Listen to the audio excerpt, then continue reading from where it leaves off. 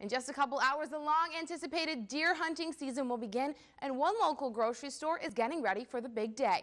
We decided to get the community involved, and we're going to do the first annual buck pull here at Lakeside to try and get everyone involved and excited for deer season.